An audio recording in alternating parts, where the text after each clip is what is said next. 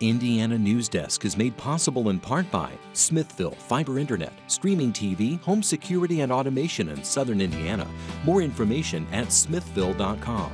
Mallard Grodner Attorneys, providing legal services to clients and the community. Understanding, expertise, results. Bloomington and Indianapolis. lawmg.com.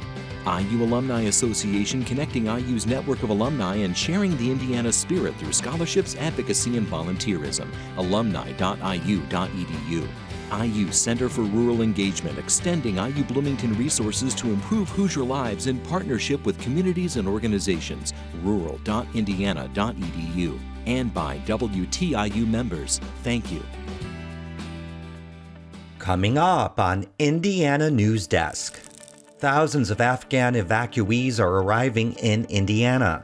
The state is providing temporary housing and support services before they are resettled in a few weeks. These are the same folks who, for decades, have assisted and aided us.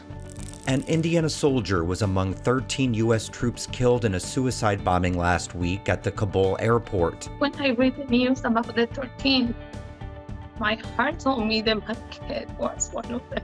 Ahead, the family of Marine Corporal Humberto Sanchez joins us to talk about his life and tragic death. Plus, we take a look at Indiana's legal weed, how producers are using hemp to create Delta H THC. Because it does come from a hemp plant, it's categorized as part of hemp.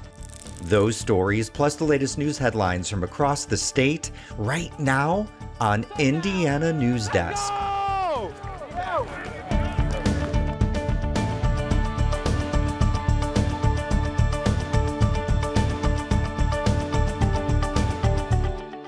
Welcome to Indiana Newsdesk. I'm Joe Wren. 1,000 refugees from Afghanistan have begun arriving at Camp Atterbury outside Edinburgh. They're among the more than 120,000 Afghans who were evacuated in a frantic 2 weeks after the country fell to the Taliban last month. It will be the final vetting process for the refugees in the U.S. General Dale Lyles, head of the Indiana National Guard, says the state is bringing resources and personnel from outside Indiana to meet the needs at the camp. I do believe that folks will fall in love with Indiana as much as we have. And I hope some of this talent stays close. We're joined on set now by my colleague, Mitch Legan, who has been following this story. Mitch, what's the latest? Yeah, Joe, so as you said, Indiana got its first wave of Afghan evacuees on Thursday. They flew into the Indianapolis International Airport, hopped on a bus, and made the, hour or so trips down south to Camp Atterbury. We don't have firm numbers, but Indiana officials had said they were expecting about 1,000 people to come through. Camp Atterbury has a space for about double that, 2,500. And so in total, officials are expecting about 5,000 refugees to come through in the next couple weeks. Senator Mike Braun tweeted earlier this week his concerns with the vetting process and keeping Hoosiers safe. What can you tell me about that? Yeah, so the head of the Indiana National Guard has said that the kind of perceived safety risk with these people really should all be eliminated because of the vetting process that they're going through.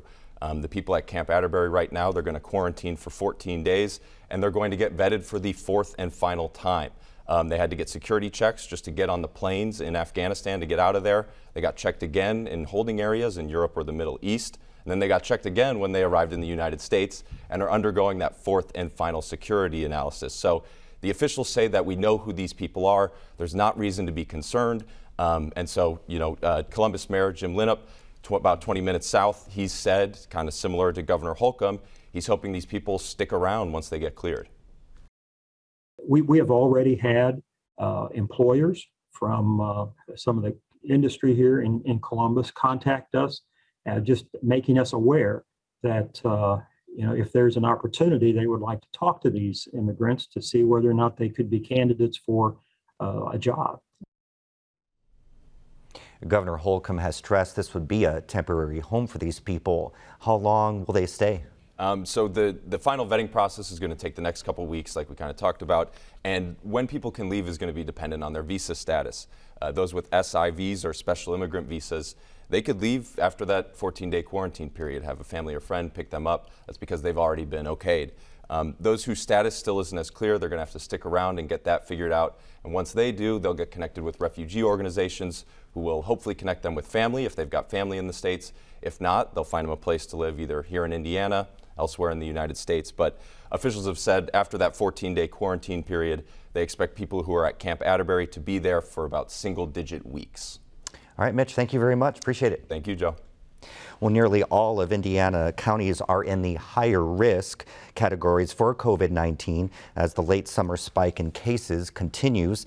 And after months of COVID deaths slowing to a trickle, the state's daily deaths have begun to climb and this week surpassed 14,000. Still, Governor Eric Holcomb maintains the state is following the right approach and he has no intention of imposing any statewide restrictions.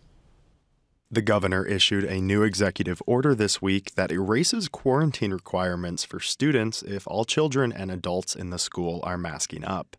It's supposed to be a carrot to encourage schools to require masks, but Holcomb says he's leaving it to local officials to impose any mandates. Fully support it, understand it. It's regrettable that so many of our kids are out of the classroom on any given one day. The number of Hoosiers under age 18 who tested positive for COVID-19 increased more than 600% from July to August. Cases are surging statewide, and health officials say it's likely to get worse in the coming weeks. Across the state, hospitals are on diversion, and many are also suspending elective surgeries as COVID cases are pushing them to their limits. The current COVID-19 surge has boosted Indiana hospitalizations to about 2,300 patients, double the number of patients from 2 weeks ago. Holcomb says he worked with hospitals to ensure his new order best supports them. But there's no draconian measures where we're saying we're going to suspend non-emergency procedures, as an example. The order, which runs through September, mandates hospitals report to the state when they're diverting patients to other facilities. That will help Indiana officials better manage resources statewide. The executive order also ensures to extend prior authorizations for non-emergency procedures being postponed because of the COVID-19 surge. And it makes it easier for advanced practice nurses to provide care across multiple locations around the state. For Indiana Newsdesk, I'm Holden Napshire. Compliance with Indiana University's vaccine mandate varies widely depending on the campus. The largest student vaccination rates are at the largest campuses in Bloomington and Indianapolis, which are both around 90%. But none of the 5 other principal regional campuses are higher than 76%, with the lowest at the campuses in Richmond at 65% and Kokomo at 68%. The university faces an ongoing federal court challenge to requiring student vaccinations, although judges reaching to the U.S. Supreme Court refused to block the policy before the fall semester began. Well, 1 month into the school year, children in the Monroe County Community School Corporation have more to deal with than wearing masks every day. Due to a driver shortage, some are facing longer than normal bus rides or long waits to even get on the bus.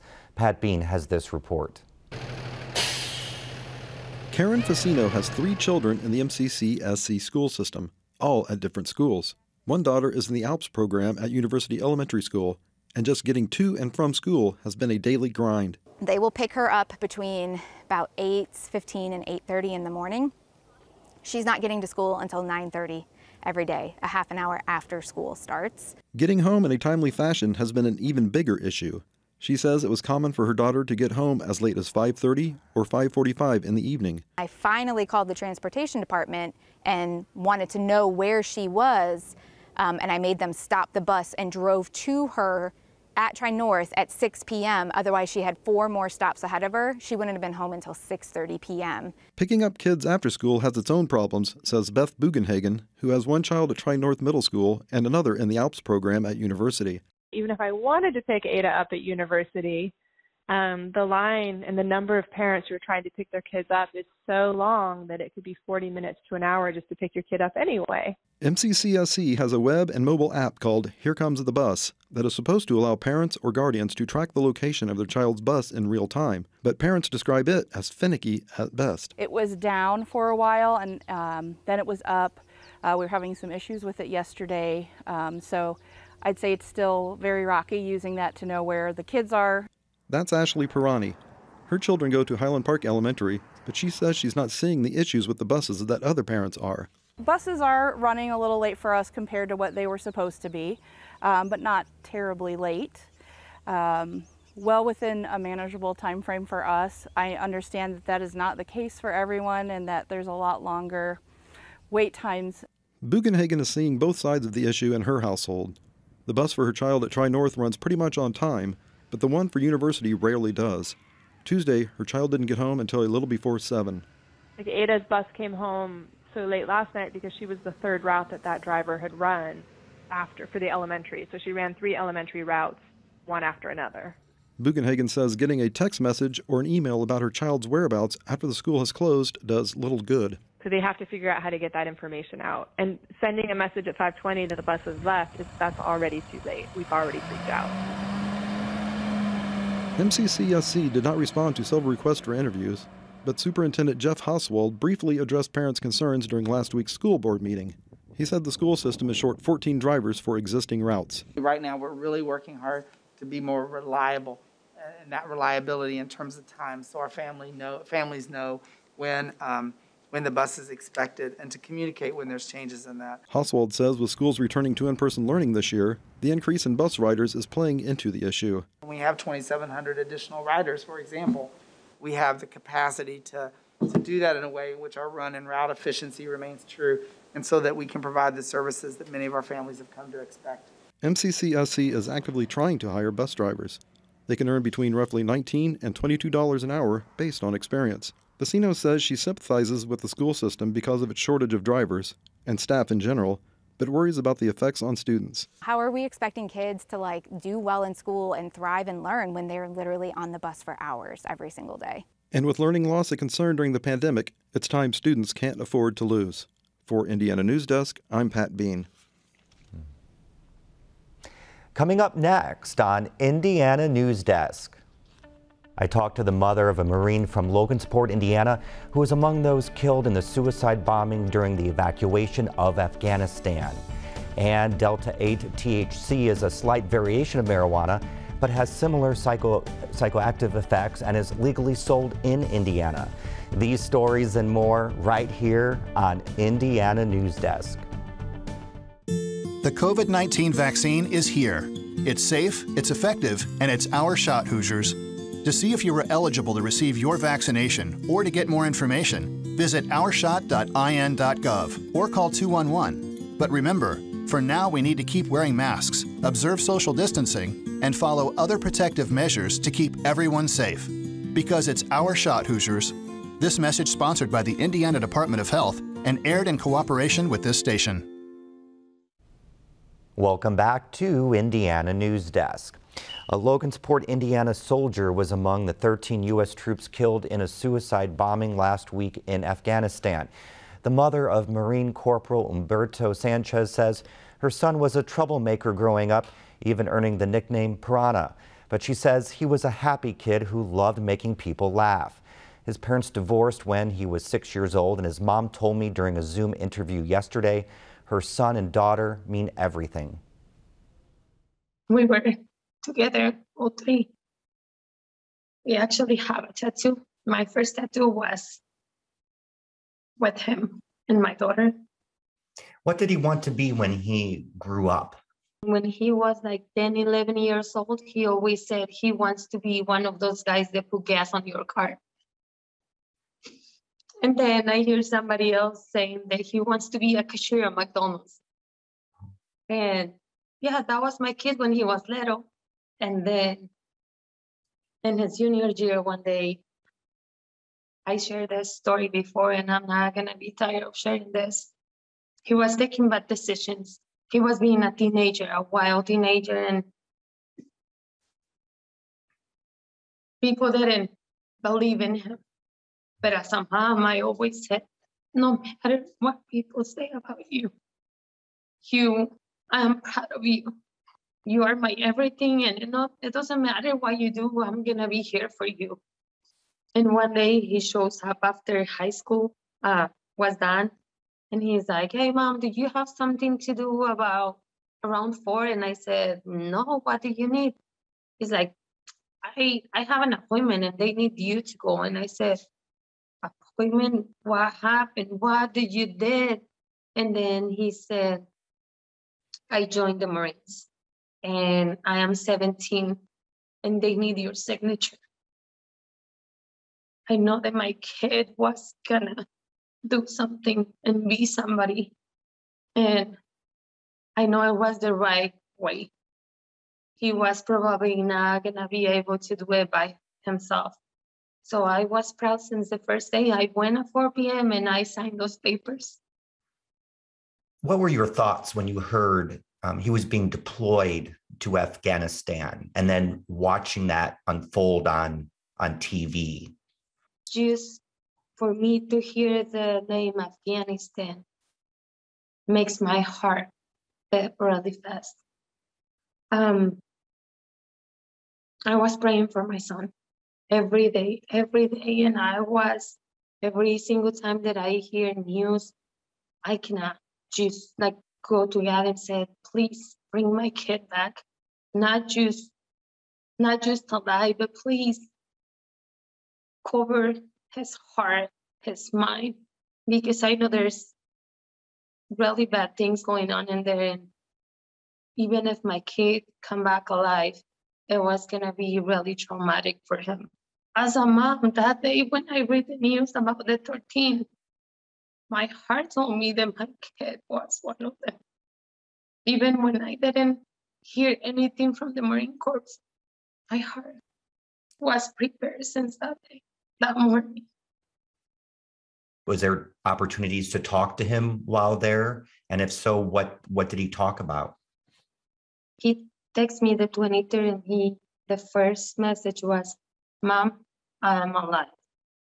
And I just said, thank God, I love you. He was just telling me that he was super tired. He said, Mommy, I didn't sleep for 5 nights. And he told me, I don't feel good. I am tired, I am sick, my belly hurts. And it was so hard. The last day when they received the notification that they have to evacuate people really fast because of the information that they have. And I know that he was probably having those words on his head. My mom told me to save people, and that's what I'm gonna do.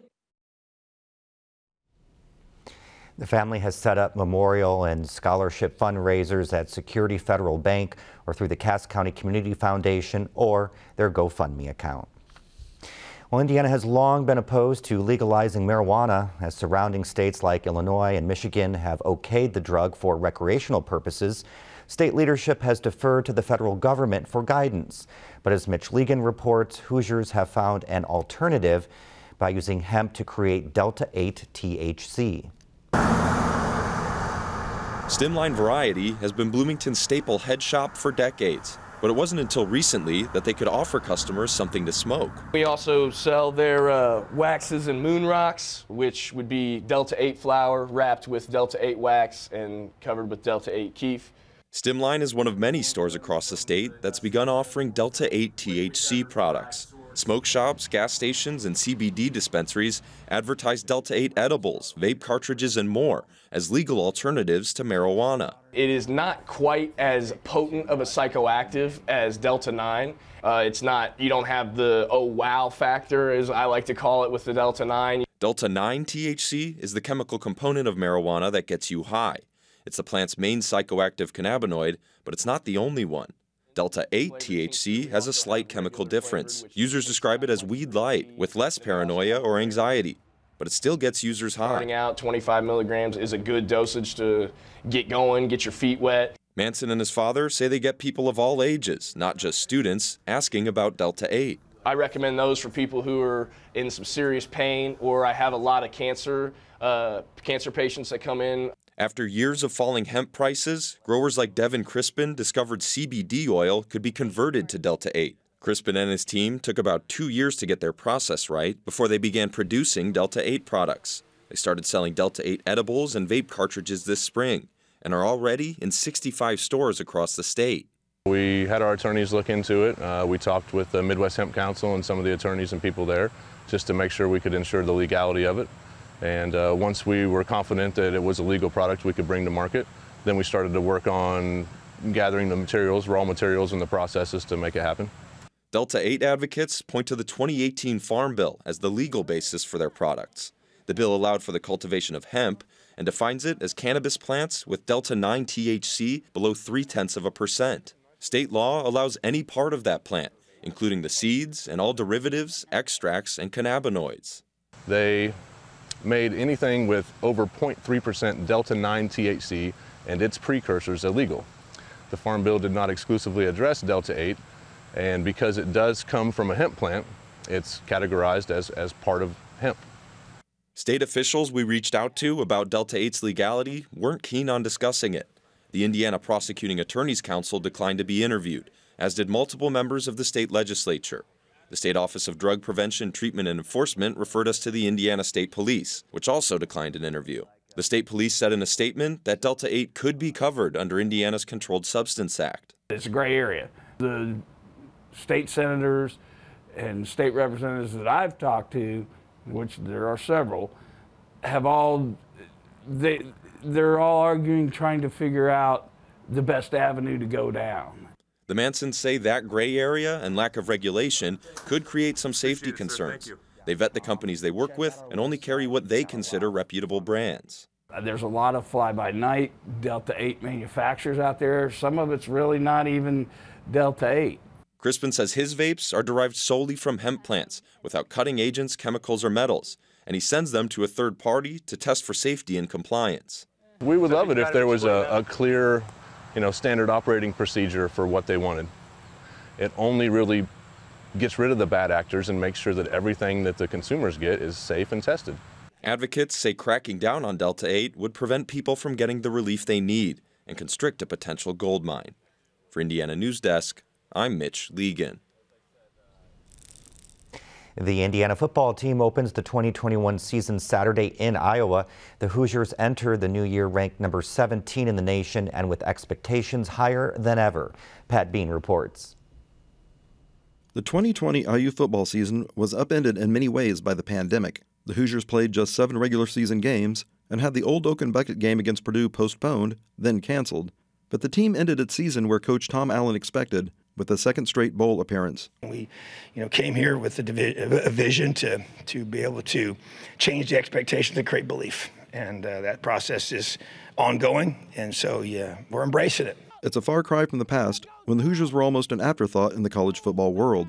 Before 2019, Indiana had not been ranked in the top 25 for 25 years. In the past, those distractions have been negative distractions, people telling you what you can't do and judging you based on your past. And then now you have to be able to block out the positive distractions. One possible distraction coming into the season was the health of quarterback Michael Penix. The junior lefty missed the season finale and the bowl game last year after tearing an ACL in his right knee against Maryland. It was the third straight season Penix had cut short by injury, but he says he's good to go this year. I'm 100% confident, that I'm going to have a great season this year.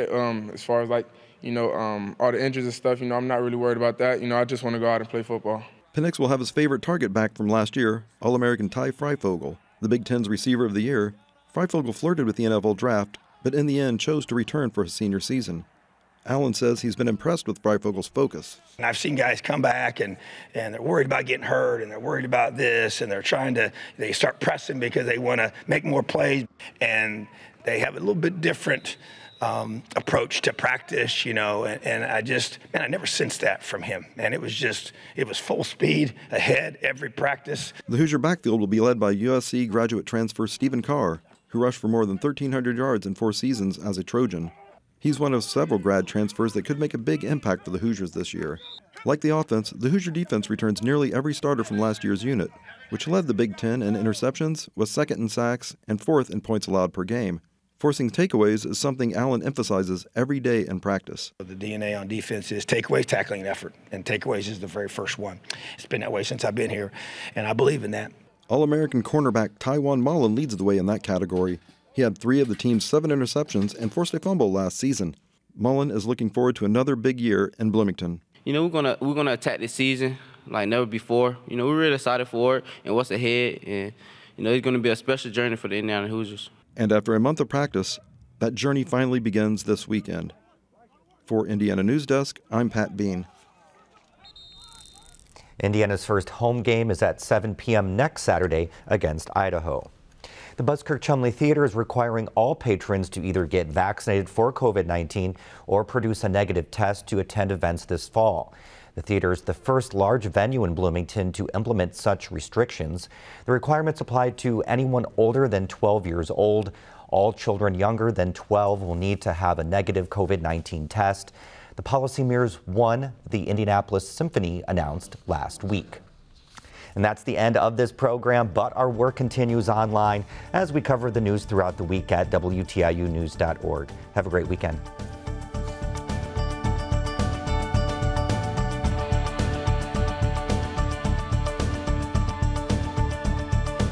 Indiana Newsdesk is made possible in part by Smithville Fiber Internet, streaming TV, home security and automation in Southern Indiana. More information at smithville.com. Maller Grodner Attorneys, providing legal services to clients and the community. Understanding, expertise, results. Bloomington and Indianapolis. LawMG.com. IU Alumni Association, connecting IU's network of alumni and sharing the Indiana spirit through scholarships, advocacy, and volunteerism. Alumni.iu.edu. IU Center for Rural Engagement, extending IU Bloomington resources to improve Hoosier lives in partnership with communities and organizations. Rural.indiana.edu. And by WTIU members. Thank you.